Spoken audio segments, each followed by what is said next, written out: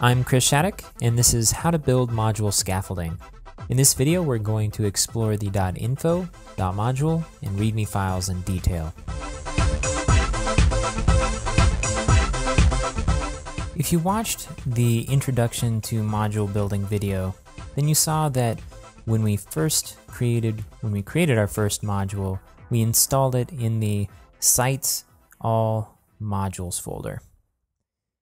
Now, what I've done for this demonstration is to split up the modules in this folder into 3 subfolders called contrib, custom, and features. Now, the logic behind this is that any modules that you download off of Drupal.org and use directly without modifying anything goes into contrib. Any modules that are built specifically for the site that you're working on or that you use internally, those modules will go into the custom folder. And then any feature modules or modules created with the feature module go into the features folder. So let's go ahead and start with some example files. What we're going to do is go through a basic file structure for a module. In our previous video, in our introduction video, we just used 2 files, the info file and the .module file. And these are really all that's needed for a functioning module. But most modules will contain some additional features.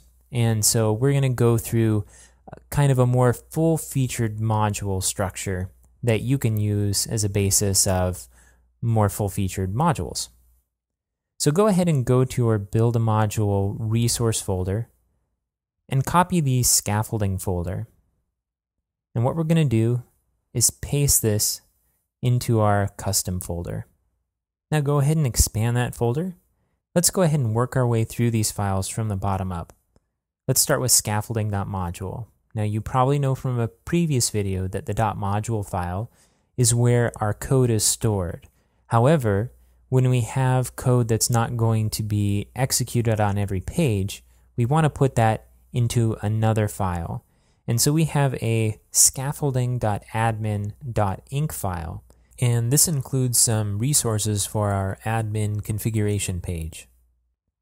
The .info file you should be familiar with. This includes some metadata about the module, and we're going to go through this in exhaustive detail and show you everything that could go into the .info file.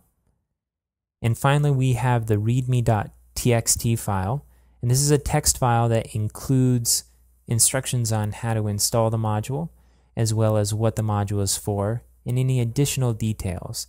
This is some basic documentation that's available for people to read when they're evaluating the module and trying to figure out what it's supposed to do.